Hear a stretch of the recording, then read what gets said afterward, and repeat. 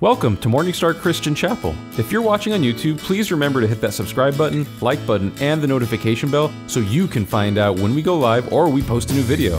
And be sure to leave a comment about what God has shown you in this message. Thanks, and enjoy the study.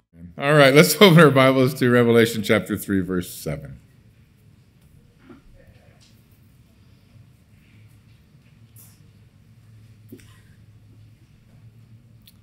John was in his 90s when he was exiled to an island just off the coast of Ephesus, 30 miles or so out to sea. And the Lord visited him and gave him this book that we call the Revelation of Jesus Christ. It is really the summing up of all that the Bible presents to us. Without it, we certainly don't know how it is supposed to end. We don't know if what God says will come to pass, and yet it has been laid out for us methodically here. John receives in chapter 1 a vision of Jesus in his glory. And then he is told in verse 19 to write what he's seen, then to write about the things which are, as we've told you, the second and third chapters are the church age, and that's what he's writing to. That's his first vision, if you will. And then to write the things that would come after the church age, and that'll begin in chapter 4 with the rapture of the church and the second vision that John is given. And they're always introduced kind of separate from one another. So what we have been studying, and tonight we're in the 6th of the 7 letters that Jesus writes to the churches, 7 being the number of completeness or fullness. We went over that in our introduction, I think, or maybe the second week. But it is truly all that the Lord would want the church to know. It is first person delivered. It is the only thing first person delivered that you have in the Bible to the church. There's a lot of second and third persons, but this is the Lord speaking directly to the church, what he wants us to be, what we are facing, what he knows we have to struggle with. It is for that reason we've taken one church a week and we've not tried to rush through it. They're personal letters because the church is people. At the end of every letter, you will read words that say to the effects of, whatever the Spirit is saying, hear what the Spirit is saying to the church. And the word hear is singular, but the word church is plural. So God speaks to us individually first, speaks to the church as a whole. All 7 of these churches existed in the first century. They were all having the same issues, facing the same governmental restrictions, if you will, and yet the Lord uses them to highlight for us the kind of things that the church has to be careful of. It is written to congregations because they're addressed to the pastors of the churches, the angelos, the angels of the churches as you read them. And it is also I think it's supposed to be looked at prophetically. And we'll lay that out for you once more next week before we turn from that altogether. But these 7 churches, when taken in the order that we're given, is a pretty good outline of church history from the time that it was born, the book of Ephesus, to the time of the Lord's coming for the church, chapter 4, verse 1, when the church is no longer here. So Ephesus was a church that is represented to maybe the first century, 100 AD or so. It was a church that had been around for 60 years. But at the same time, 35 years. It was born in the 60s. It had lost or had left. It hadn't lost. It had left its first love. The motivation for loving the Lord had departed from the church, and Jesus talks to them about the fact that he looks at why we do what we do. The Smyrna church, the second church, which was a church that faced tremendous persecutions from the Romans for about 200 years. The Pergamos church was a church that followed the coming to power of Constantine, who was able to mix every religion together. He made Christianity the state or the world religion for the Romans, if you will. It found very few saints and lots of aberrant theologies and beliefs that the Lord said he hated. The Thyatira church, which came in about the 5th century or so, from a prophetic standpoint, were called the Dark Ages, the Middle Ages. It ran all the way through to the Reformation, if you will. It was known by perverse doctrines and much false teaching. The Sardis church, after the Reformation, had a name that lives. We looked at it last week. It was called the Christian Church, but there were a lot of folks who didn't live up to the name. And so they were going through their religious practices, but they weren't walking with the Lord, which leaves us with these last 2 churches from a prophetic standpoint, both Philadelphia and Laodicea, which appear to be, from all that we can gather from a historical perspective, the two branches of the church that will be in the world at the time of the Lord's coming for the church. They come at the end of chapter 3, obviously. They also speak to the outgrowth, if you will, or the long-term outgrowth of the Reformation. There are plenty of Protestant churches today that are teaching the Bible and loving the Lord, and they are certainly represented by this Philadelphian church. But then there are plenty of churches who deny the authority of the Scriptures, who try to fit into the world intellectually. There's a lot of aberrant teaching these days where the Bible has been set aside.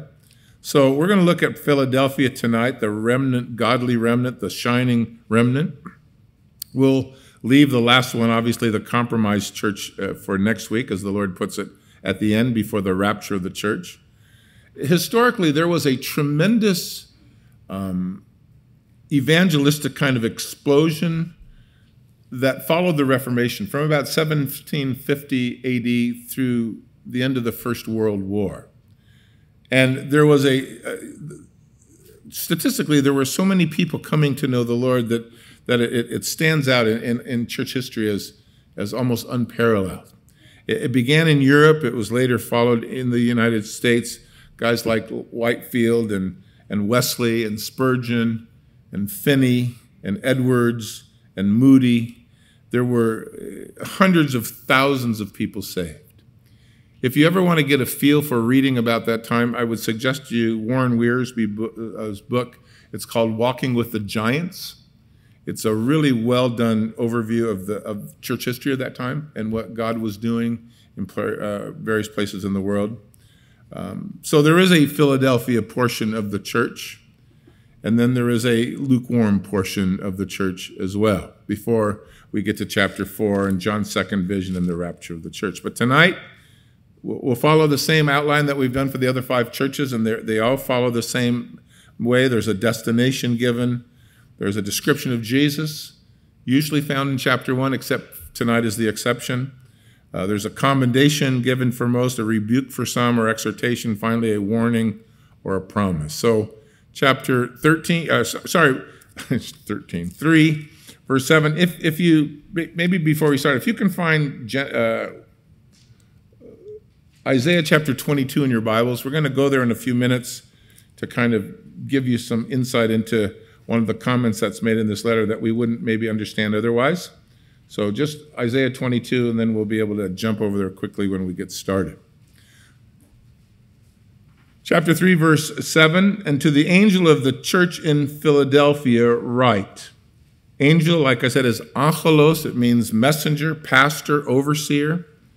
The church of Philadelphia was only 25 miles or so south and then east of where Sardis was. You know, its name means brotherly love. It was built in honor of King Philadelphus of Pergamus. He built this city for his brother, King Eumenes. It was a Greek city early on. Even in Jesus' day, they worshipped a lot of very pagan gods. Their chief god was Dionysius, the god of wine and revelry. Maybe some of you remember worshiping at his altar when you were younger. The place was filled with vineyards. It was a place of tremendous vineyard growth. Along with Sardis, not too far from them, the place was leveled by an earthquake, 17 AD. It was rebuilt by Tiberius, as was Sardis. It was very resistant in the first century to Muslim influence, and throughout the Middle Ages, it was able to, shouldn't say from the first century, during the Middle Ages, it resisted the Muslim influence, which kind of gripped the land. And today still exists. The name of the place today is Al-Asir. Al-Asir, it means the city of God.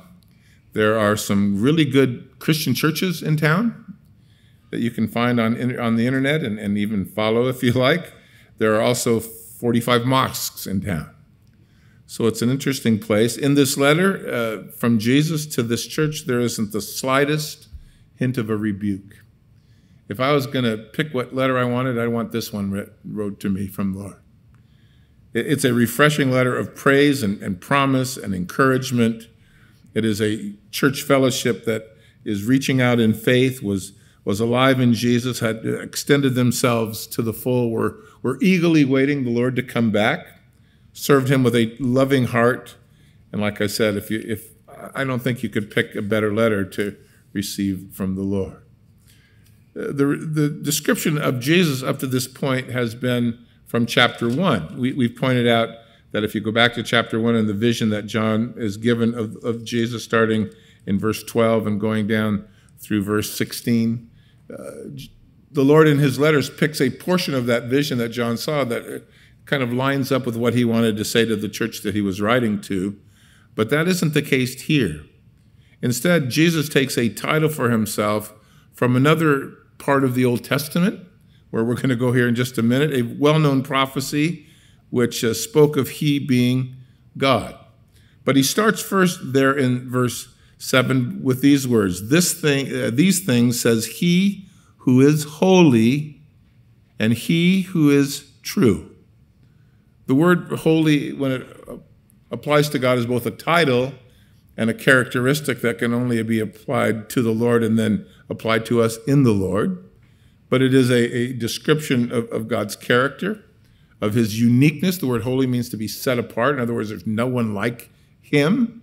When the Lord calls you holy, it means that you are dedicated only to him. You've been bought with a price, so you're separated. I think we use the example of putting your name on a cup at a picnic, no one else should be drinking out of it. That's your cup. Well, you're his kid, and you're the one that should be serving him. So he's holy. It says obviously everywhere. There's no one like him. He's without sin. He's unique. He's separate. In this holiness, and because of his holiness, God demands judgment for sin. Because of his nature, he is holy. So, you can say, well, Lord, we've all sinned. Just sweep that under the rug and let's get going. Which makes sense until you realize God's holy. He's got to deal with sin in a holy manner, which is why his son had to be sent. This is a payment that justifies the holiness and the justice of God. So this is the one Jesus says, I'm the one who is unique, and I am the one that is true. In Greek, the word true just means genuine, or if you will, the real thing, in opposition to all of the false gods and all of the false ways of men. Jesus is the one that is truly God. Jesus would say in John to the boys in chapter 17, verse 3, I think, as he's praying there at the Kidron Brook, and he says to them, this is eternal life, that they might know you, the only true God, and Jesus Christ, whom you have sent.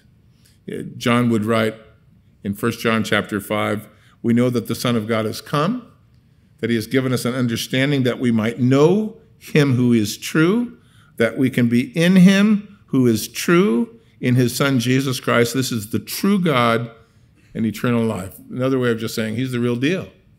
He's unique, and he's the one that you can count on. All of God's promises are tied in him.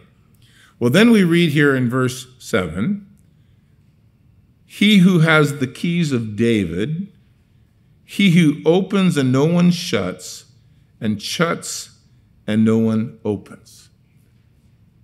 It is a direct quote from the only other place in the Bible that has this phrase, and that's why I wanted you to turn to Isaiah chapter 22. So if you can just flip over there for a few minutes, kind of hold your place, and look over at verse 15 of Isaiah 22, because here the Lord tells a story in the prophetic book of Isaiah about two men from history.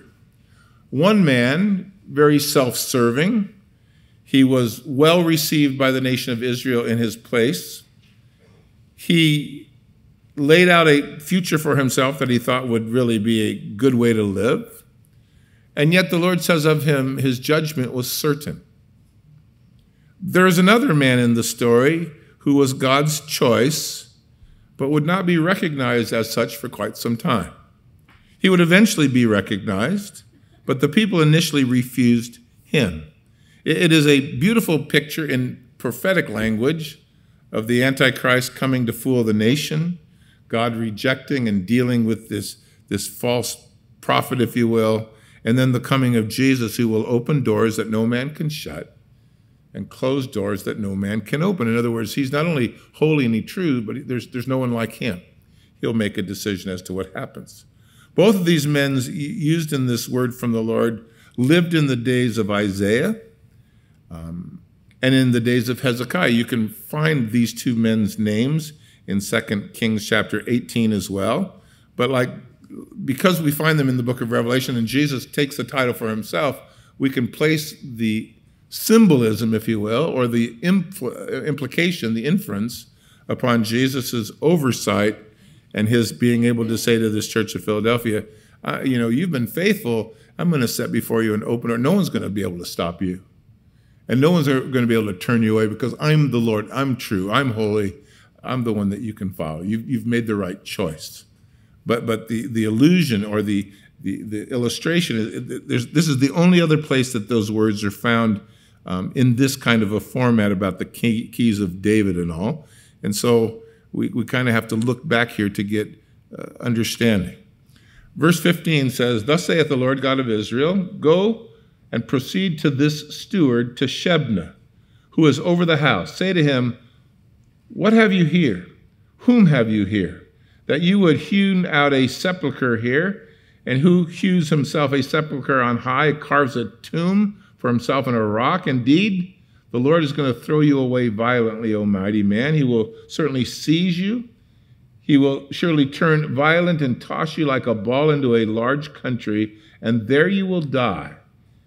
You and your glorious chariots shall be the shame of your father, of the master's house. So I will drive you out of your office, and from your position he will pull you down. Then it shall be in that day that I shall call my servant Eliakim, the son of Hilkiah. I'll dress him with a robe and strengthen him with a belt. I will commit your responsibility into his hands. He'll be a father to the inhabitants of Jerusalem, to the house of Judah. The keys of the house of David I will lay upon his shoulders, so he can open and no one can shut. He can shut, no one can open. It will fasten him as a peg in a secure place, and he will become a glorious throne to his father's house. And they shall hang on him all of the glory of his father's house, the offspring, the posterity, the vessels of small quantities, the cups to all of the pitchers. And in that day, saith the Lord, the peg that is fastened in the secure place will be removed, cut down and fall. The burden that was on it will fall off, for the Lord has spoken. And so we get this very prophetic, and until you read Revelation and you go read the history in 2 Kings, you might just say, oh, that's confusing. And I would agree with you that if you haven't done your homework, it very well could be. Shebna was a scribe, a leader at the time of his existence.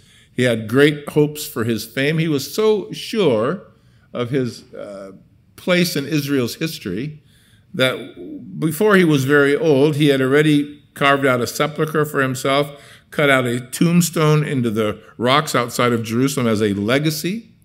If you go with us to Israel, and our hopes is to go a year from March, in East Jerusalem on the west slopes of the Mount of Olives, there are still a lot of rocks and tombstones carved out of rock done by some of the prophets of old that really wanted to stand in the Kidron Valley and be recognized as you go up into the temple area.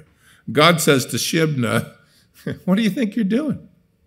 Carving for yourself a place. And then he says, you're not even going to die here.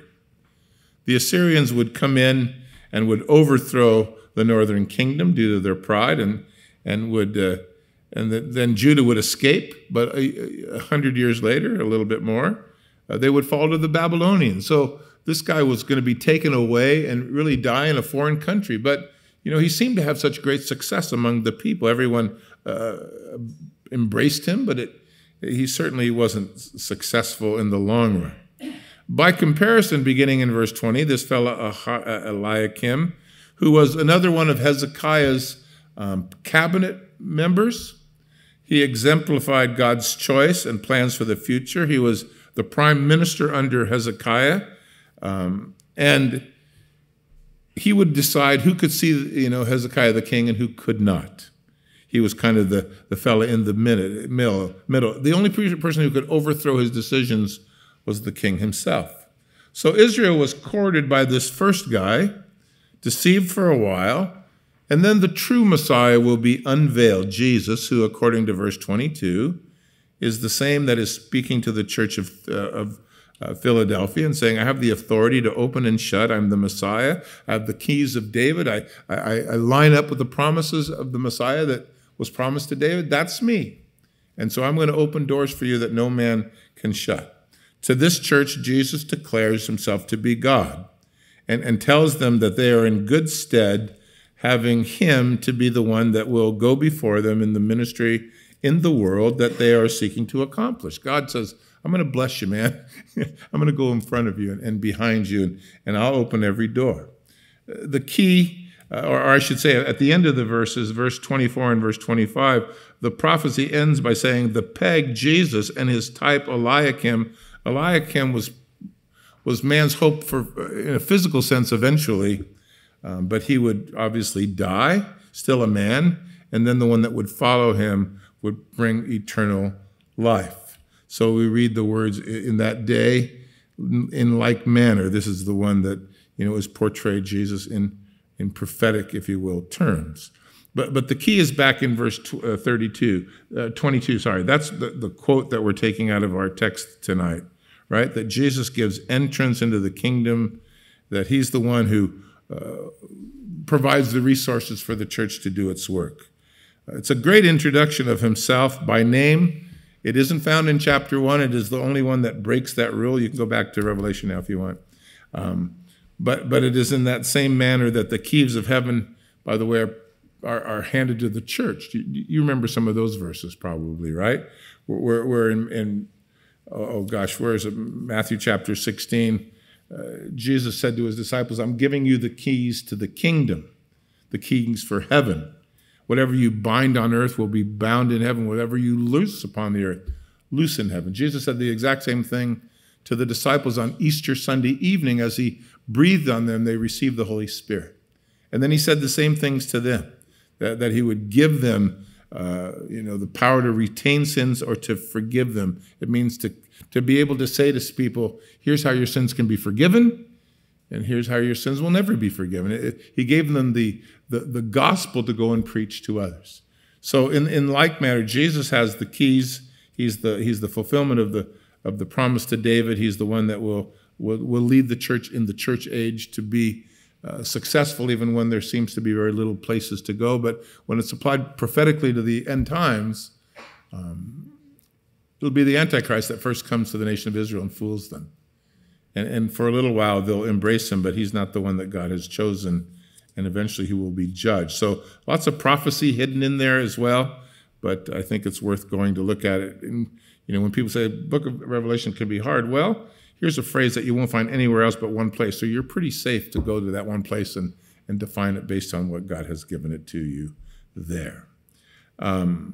If you compare what the scribes and the Pharisees were told by Jesus, in Matthew 23, when the Lord goes after these false prophets and these poor teachers, and he says to them, you hypocrites, you shut up the kingdom of heaven against men, neither will you go in or will you allow others to enter. So they were working against God's work, if you will. They were working against what God wanted to do.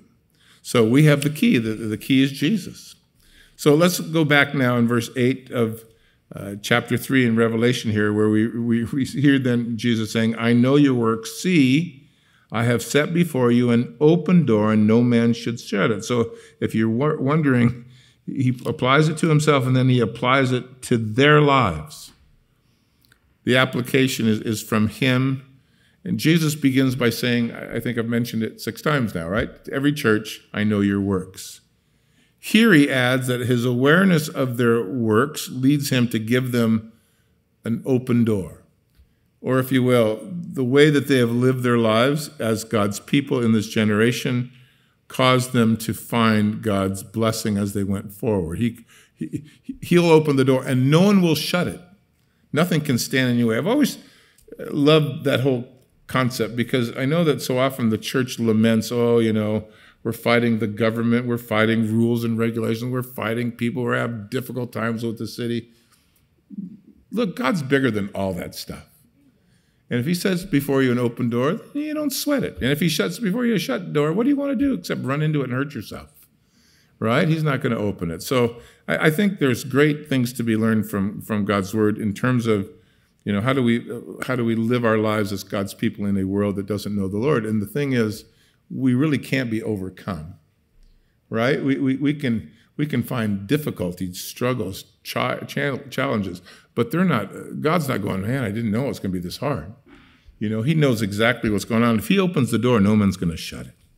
So we use the terms open door, and it's used a lot in the New Testament to talk about God giving us opportunity and outreach or in service. When Paul and showed up, I think, with Barnabas in Antioch in Acts chapter 14, he said, I gathered the church together and told them all the things that the Lord was doing with us. And then it says, and how he opened the door of faith to the Gentiles. It's a great word. God set before us an open door. You read about it a lot. He writes about his experience in Troas, Paul does to the Corinthians. He says, I came to Troas and a door was opened for me by the Lord. He wrote to the Colossians in chapter 4, could you pray for us that God would set before us an open door? I think that's a good prayer. Put on your prayer list. God set before the church an open door, so we're not running into the wall. In these last days, walking with Jesus should find no shortages of open doors.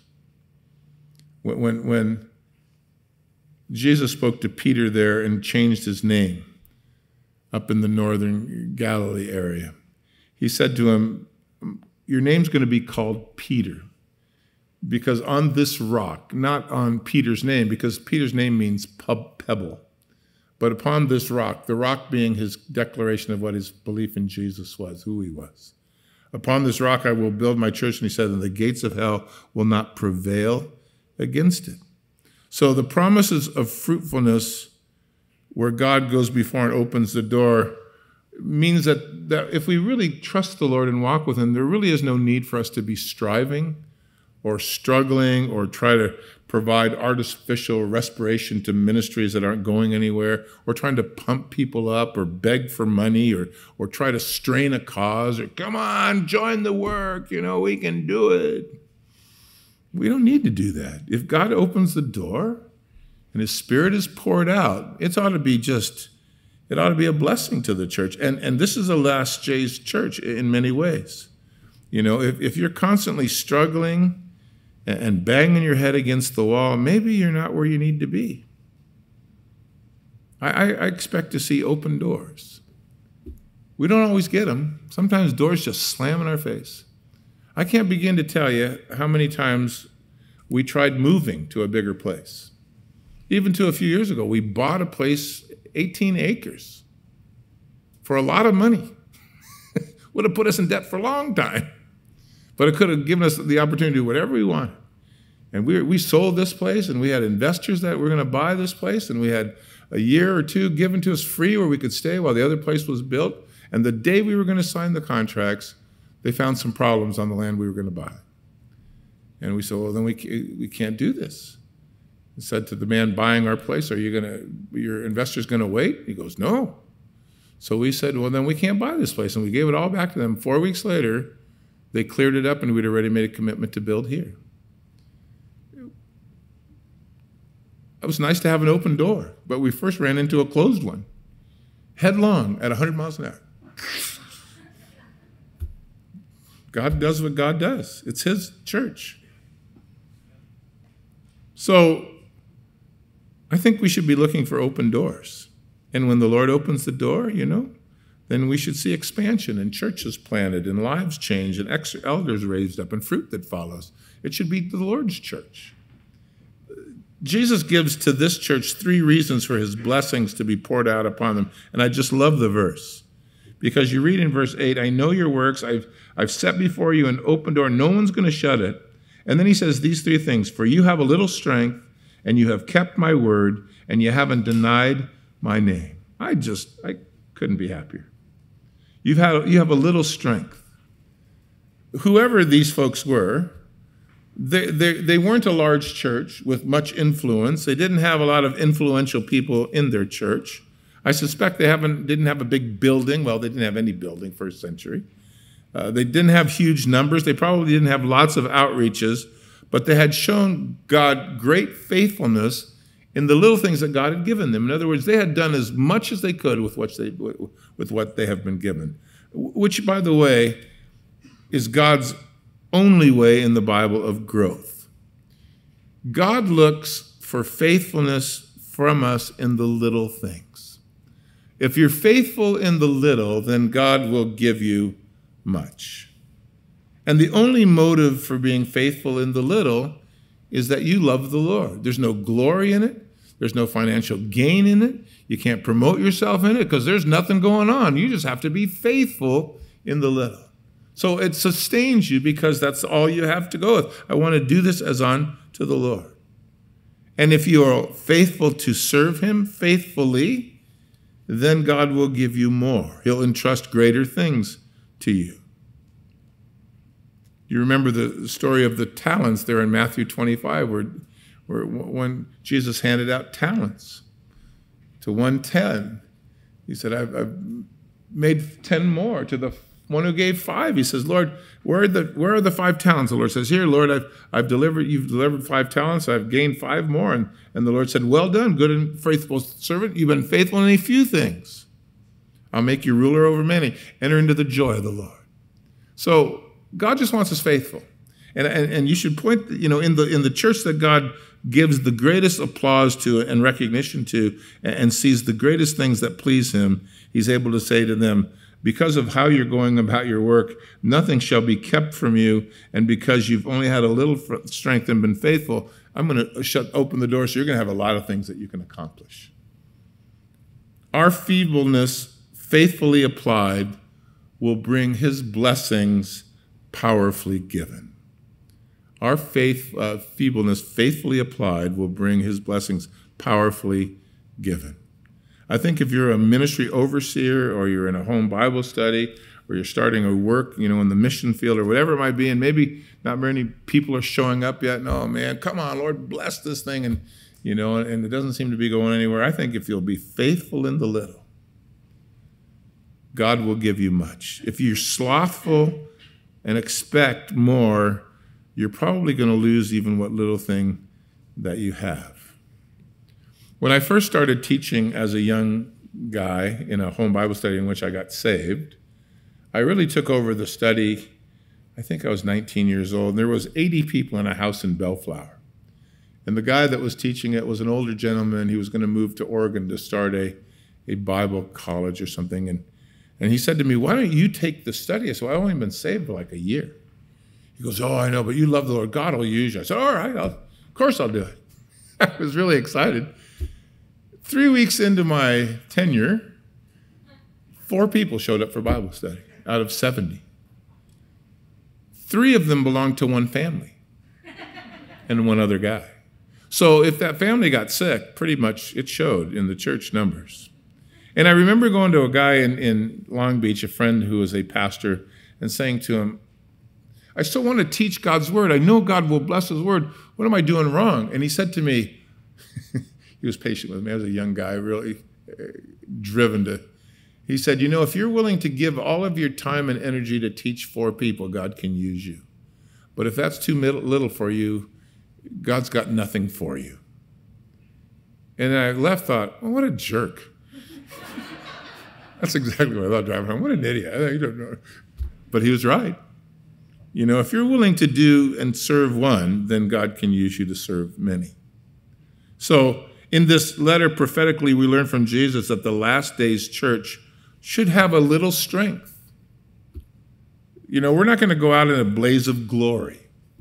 Even these kingdom theology people, if you've read any of their nonsense, should know better.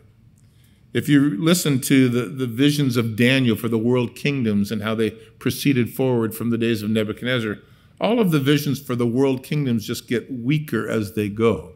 Jesus was able to say, when I come back, will I find faith upon the earth? I don't think that the church is going to go out in a blaze of glory. The world around us is getting worse. Jesus said in Matthew 24, because of lawlessness abounding, the love of many are going to wax cold. This is not going to be, we're not going to, like rise to the top. We're going to have little strength, but we're going to get a lot done because we're going to let the Lord be the Lord and be the one that we look to.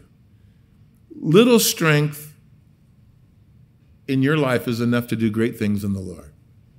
Little strength is enough. Oh, I want great strength. You just need a little strength. All we need is God's hand upon us. A little strength in God's hand is all we'll ever need. And the saints here in Philadelphia had learned, and Jesus acknowledges their faithfulness. God can make a lot out of nothing. Just look around here at what God can do. As long as he gets the glory. When Jesus told Paul about his thorn in the flesh, my grace is sufficient to you. My strength is made perfect in your weakness. It says the same thing, right? So I'm going to set before you a door that no one can shut because I know your works and you've had a little strength. They were outnumbered. The church was not so influential. There are no leadership notes or outstanding leaders of note. The body was moving forward by God's glory. God saw it. He promised more things for them, not less.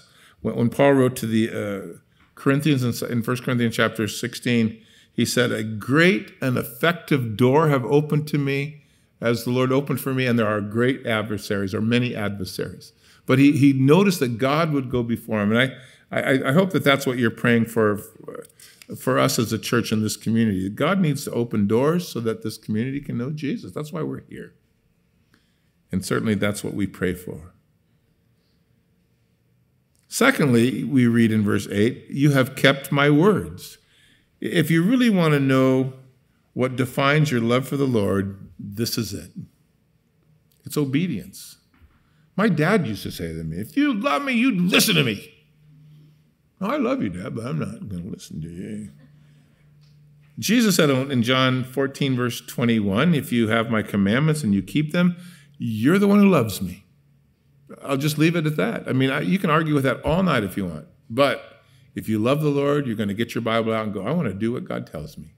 I want to do it even if I have trouble with it. I want to do it even sometimes I don't agree with it. I want to do it because the Lord says so. And the greatest definitive proof of your love for the Lord is your obedience.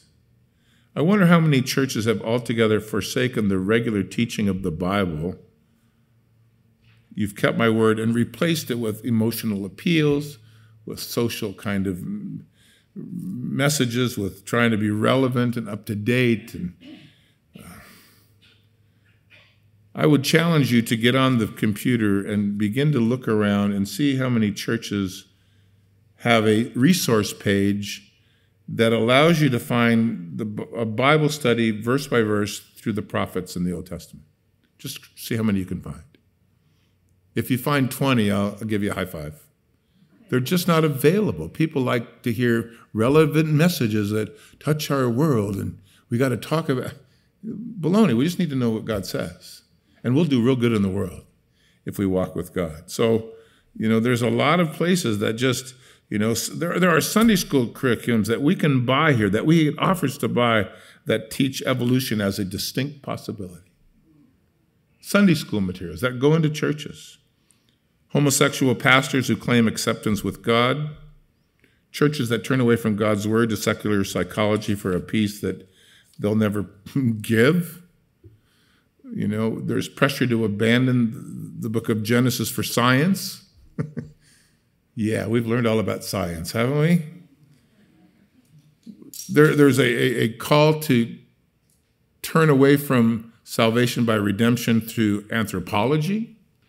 There's a call to turn away from life in the spirit to psychology. The Bible itself is constantly the subject of higher criticism. By the way, the Bible is the most scrutinized book in the history of man, and it still stands.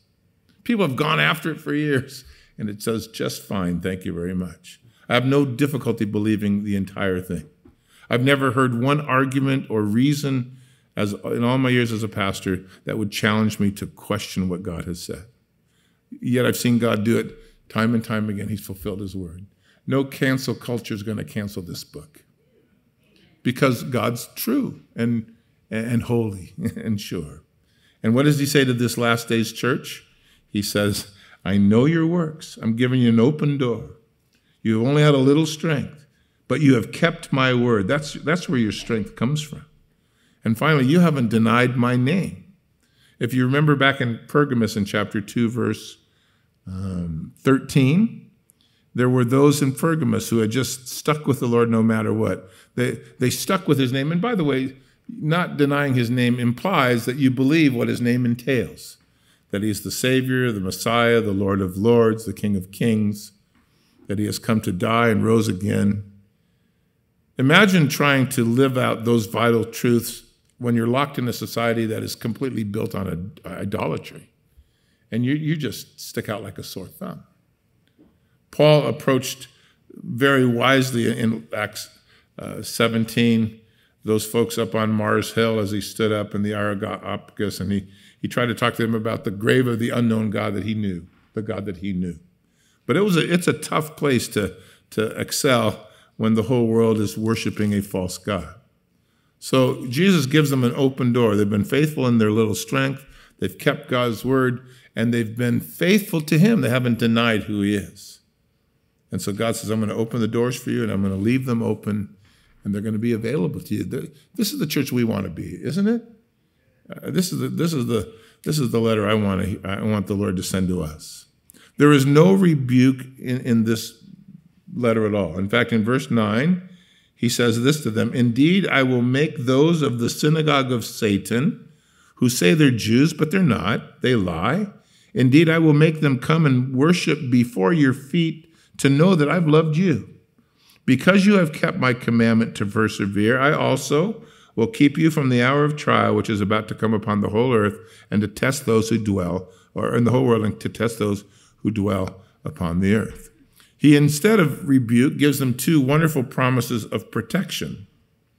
A protection from the hostility of unbelievers, religious ones at that, and an exoneration of their faith in the future, where they will see themselves standing before God and the people who persecuted them having to bow down to the God that they're serving and say, well, you were right. You were right and we were wrong. A deliverance from the wrath of God to come, the great tribulation that was going to come upon the whole earth. So, verse 9, Jesus talks about the synagogue of Satan, those who are saying that they're Jews and they're not. We've run into them before. But again, it is the persecution that comes, religious, persecution from the enemy. It's the enemy disguised in religious clothing. I think Jesus said there in John chapter 8 to those who said they believed in the Lord, you are of your father, the devil. And the father, and you do always, he's a murderer from the beginning. He doesn't stand for the truth. There's no truth in him. When he lies, he speaks it by his own resource. And you belong to him. But they said, oh, Lord, we'll follow you wherever you go. They hardly meant what they said. There were religious persecution. The enemy here, as before, is the religious community attacking the Philadelphian saints. One day they're going to bow their knees to me and they're going to know I loved you. And I'm going to deliver you from the trials that are coming upon the earth. The great tribulation. The word out of, ek. In Greek, it's the word ek, but it means to be delivered from, not through, but from. So they kept his word. God would keep them from judgment. His wrath would be poured out. There's a verse in Revelation chapter 6 when we get there where the people that are left after the church is taken out, and the church is found in heaven in chapter 4 and 5, and the difficulty starts in chapter 6, verse 3. But in any event, in early on describing those that are left behind, we read there in chapter 6 that the people alive began to cry out to the mountains and to the rocks, and they say, fall on us and hide us from the face of him who sits upon the throne and from the wrath of the Lamb, for the great day of his wrath has come, and now who is able to stand? And Jesus says to the church walking with him, I'll get you out of here. I'll deliver you to the true believers, not to the religious community, but to the true believers. I will deliver you. In fact, Jesus in Luke 21 said to the disciples, pray and watch always pray that you might be counted worthy to escape the things that are going to come to pass, to be able to stand before the Son of Man. Pray that you're walking in a life that brings you out before the judgment of God falls. So it's going to test those upon the earth, all right. And I think we're going to discover as we go that this test for many during the Great Tribulation is going to lead them to Christ. In fact, it is my firm conviction that more people will get saved during the tribulation than have been saved since the days of Adam. I'll try to prove that to you, but not tonight. But I'll make you think about it anyway. But I think that is correct. And that should be the case. Praise the Lord that when God's judgment falls, people go, okay, I can't do this anymore. There'll be plenty who won't, but these obviously will. So,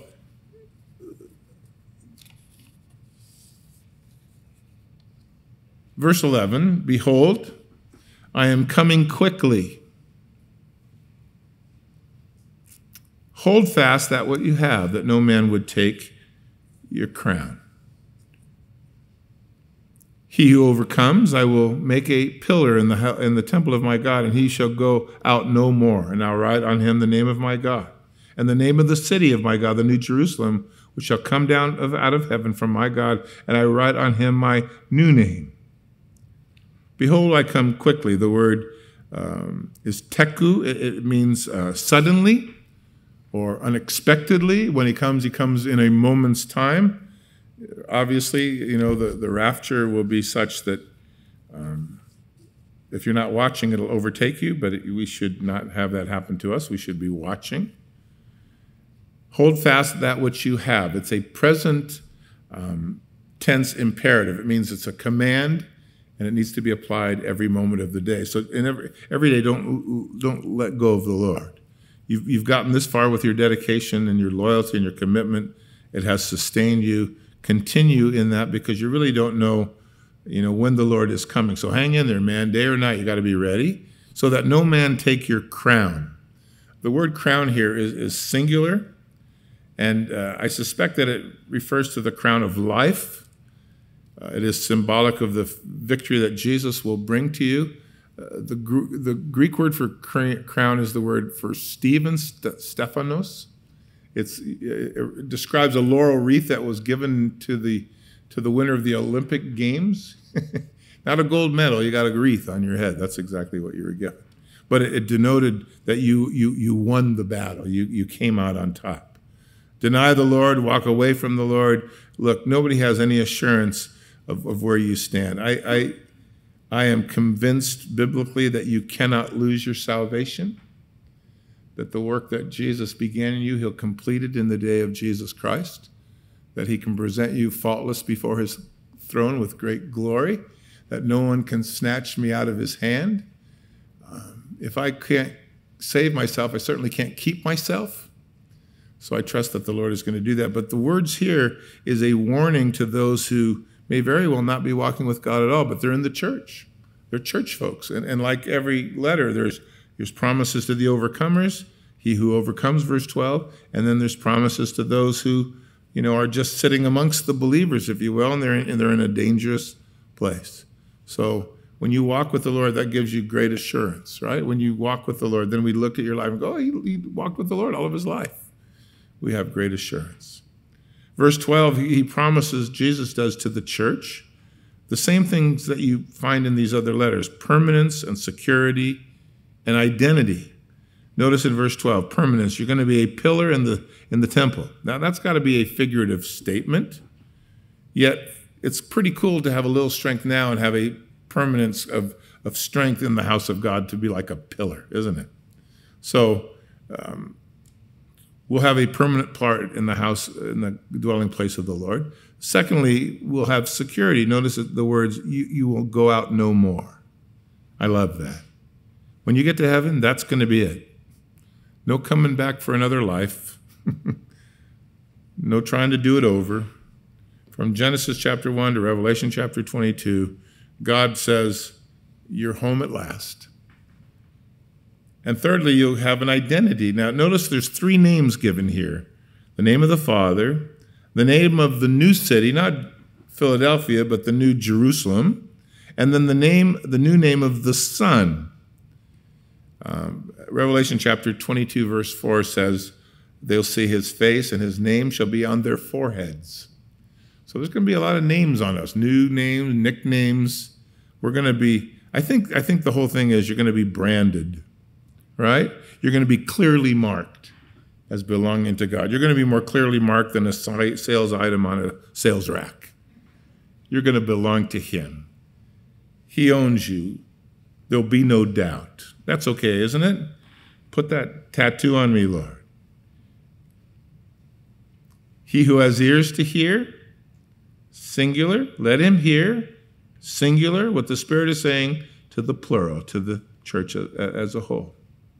So, faithful church, little strength, good work, keeping his word, not denying his name. And one day, glory waits for you. Hey, look, it's hard right now to be a Christian. It's going to be great on that day to be a Christian, though, when every knee shall bow and every tongue confess, and the Lord says, these are the ones I love who've walked with me. I can't wait. Next week, not so easy. The lukewarm church. When you have to read verses that say, I wish that you were hot or cold, but because you're lukewarm, I'm going to vomit you out of my mouth. That's far different than what we read tonight.